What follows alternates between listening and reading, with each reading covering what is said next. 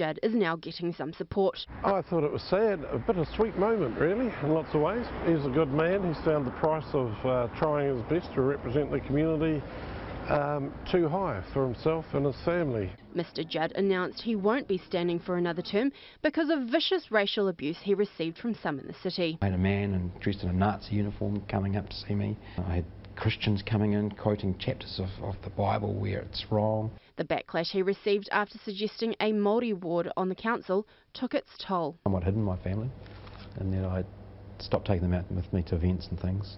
Now Councillor George Wood has stepped up, saying the way Mr Judd was treated by fellow councillors and members of the public was wrong. Sadly, it was probably predictable as well. The Mayor revealed his decision on 7 sharp last night. I'm not seeking re-election, no. As much as I want to, I just know it'll be used as a fight. The very people who put him in office turned against him. The abuse included being spat at in the supermarket in front of his children. If I'd known you support all this Māori stuff, I would never have voted for you. He stands by his suggestion that Māori deserve more representation. We need to look after our Indigenous people. If we can't do that, how on earth are we going to grow and become this multicultural country we say we're going to be? And some will be hoping that what he started won't disappear when he steps out the door.